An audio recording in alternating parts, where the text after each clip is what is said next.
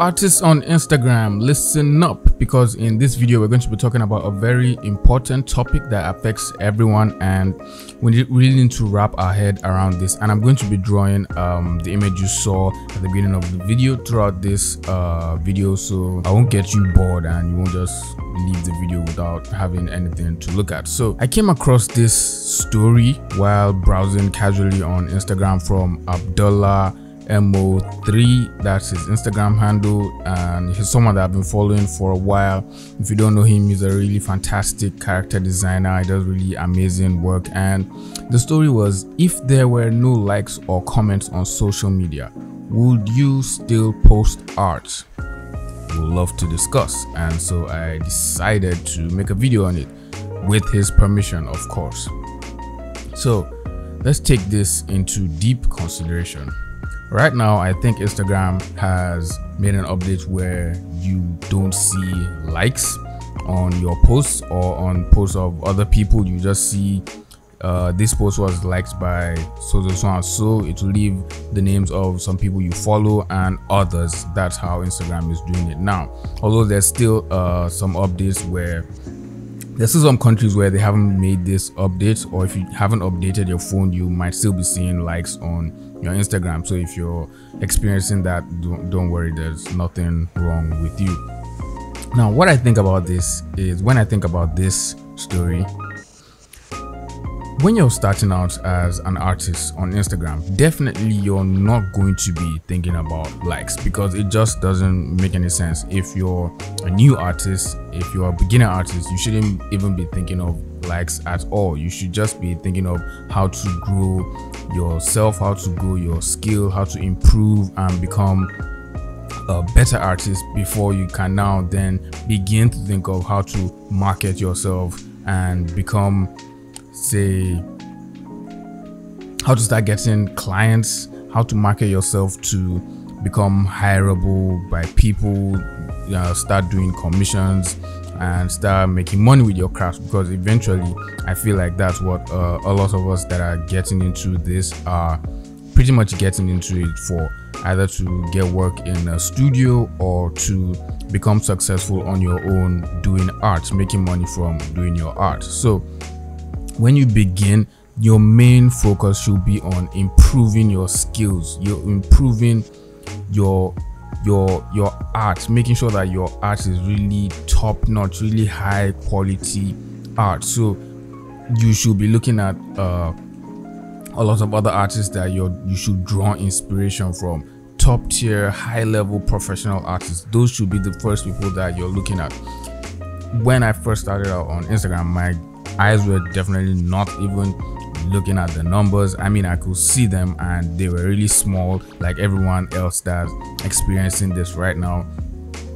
But I wasn't focusing on just having a lot of numbers, because even if I had numbers and my skill wasn't good, no one would want to hire me. So I focused more on trying to improve my skills, trying to make sure that I could be able to create work that someone will want to pay for, that a studio will want to hire you to draw or create characters for, do comic books for, or something. So first off, I decided to focus more on my skills. So I joined the Crimson Daggers and started watching Dave work, watching the other artists in the group work, putting up my art, listening to other people's art get critiques, and it was really hardcore there. So I feel like that's the same path, the same mindset that artists right now should develop, to pretty much improve their skills first before you begin to start thinking of how many likes you're getting on an image, which is a really bad way for you to be thinking. How many likes are you getting on an image? I feel like the way Instagram has become now, the way social media has become now, we're using numbers as a way to pretty much put ourselves on a certain pedestal, which isn't actually the way it's supposed to be. If people like your work, if you're seeing high engagement, a lot of numbers on your work, that means people like it for a reason. That means you're probably good, you're probably skilled, or you've made an impact on the person. You've pushed an emotion in the person, and we shouldn't let any of these numbers get to our heads, because I mean, if they take away your social media accounts, if you're not a good person without social media, you're still stuck with not being a good person. And if you have to go for an interview, or you have to go into a social gathering where you need to talk to people, and you just open your mouth and people just listen to you speak, and they can predict this person doesn't know what he's saying, or you have some bad attitudes that people when they listen to you talk, they can sense these bad attitudes, they're still not going to want to communicate with you, have anything to do with you. So it just boils down to you being a better version of yourself, you having high quality skills that will make you get work and kind of push your career to the next level. So now that's just one part. That's how I will look at it. So now let's talk about why you should want to get likes, or why you should want to have comments or engagement on your social media platform. Now, say you have an account that has 5,000 followers or 10,000 followers, and you're getting pretty much a decent number of likes, a decent number of comments and all that. You're going to want to, that if you are interested in that, you might be approached by certain companies regarding your niche. So for art, you might be approached by companies that want to run ads on your social media accounts. So say you have a digital tablets company like say XP Pen or Huion or Pablo, you know, any of those companies that make digital tablets, they'll want to reach out to you and pretty much just make you market these tablets to your audience, because right now influencer marketing is a better way to market devices, market different things to an audience, instead of just using the traditional way of TV and all the other traditional forms of advertisement that was done some years back. So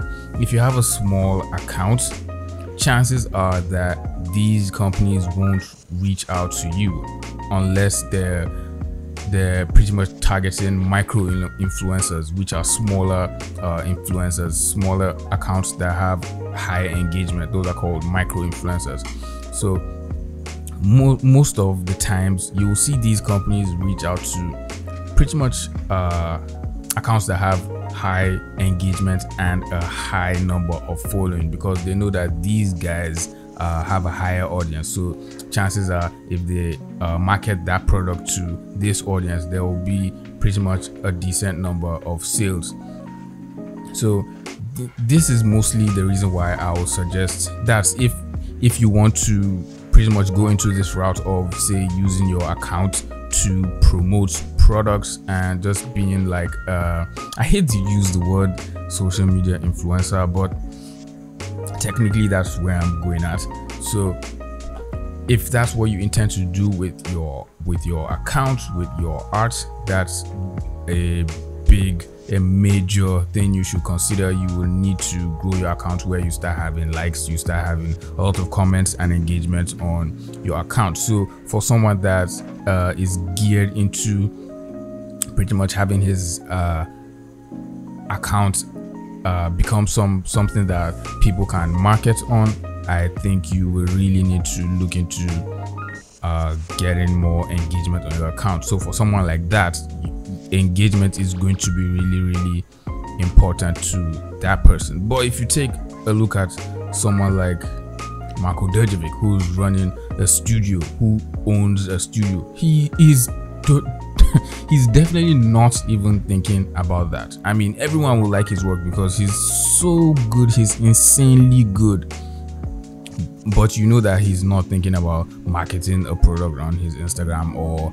how many likes, how many comments he's getting on his Instagram. I mean, he started Instagram, was it last year or 2 years ago, and he was just posting images casually, and they really weren't getting any amount of likes. and people saw that, oh hell, this is Marko Drljevic and we have to really share his work because it's insanely good. He's like a really big motivational figure to a lot of us and inspiring figure to a lot of us that are artists. So organically his account just grew overnight and he became quite popular on Instagram, even though he's really popular elsewhere. He just became really popular on Instagram in a really short amount of time. So you can see that someone like that isn't really going to be thinking about, hey, how many likes do I get on an image? So that isn't his problem. But if you're thinking of someone like Ross Tran, or that's Ross Draws, or someone like Jazza, or someone like my friend Eric Anthony, now these guys are actually using their accounts to promote products and pretty much run adverts for companies and brands that reach out to them or their marketing team. And this is definitely not a bad way to go. It's a good way for an artist to be able to work for himself and for his with his Instagram profile, with his Instagram account. So there are just different ways that you will have to think about this and not just simply just tie yourself into this thought where you don't need likes or likes are not important. You do really have to think about what you want to do in the long run. What is your own goal as an artist? What is your own vision for yourself? Because what you want to become might not be what the other artists want to do in the long run. So you have to think for yourself, what do I really want to gain from my account? Am I here to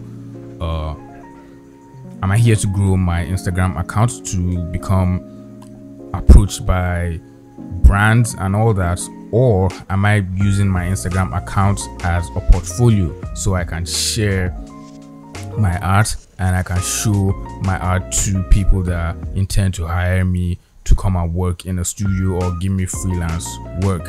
Now people like that might not really care about your likes. They don't care about, they're looking at the art, especially they're looking at your talent, they're looking at your skill to see what you can do with a pencil or with your digital art, how you color. That's what they're targeting. But these companies that are running adverts, these brands that are doing adverts online, they are looking at the numbers. So you really need to keep this in mind when you're pretty much building your social media accounts, especially for beginner artists. But first off, before you even start thinking of any of this, make sure your skills are in check. Make sure you're practicing every day, practicing the fundamentals and pushing your skills to the next level each and every day. I mean, none of these brands, none of these studios, no one is going to hire you if your drawing is not on par with the people that have previously worked for the studios or the people that they're comparing your work against. So you always have to keep this in mind when you're just building your Instagram account or just thinking of what to become, what to do with your art, what you're trying to do with your art in the long run. So these are just some of the things that I think about when I am making art or when I'm trying to push my work to a broader audience. This is pretty much some of the things that I'll keep in mind. So I hope you enjoyed this video. I hope you learned something from this video, and thank you to Abdul for letting me use his story and just talk about this thing I saw on his story yesterday. It's a really important topic everyone needs to keep in mind, and I hope you enjoyed the process of this image. I'm going to upload it on Instagram after this video, and I hope you enjoyed this video. If you did, give it a thumbs up, subscribe to my channel if you're new here, and I will see you guys in the next video. Ride or die, ride or die, ride or die, ride or die, ride or die, ride or die, ride or die, ride or die. Cody's brothers, my guys, know that they fly, know that they ride or die. I keep well by my side, CJ Ike, now I gotta ride or die.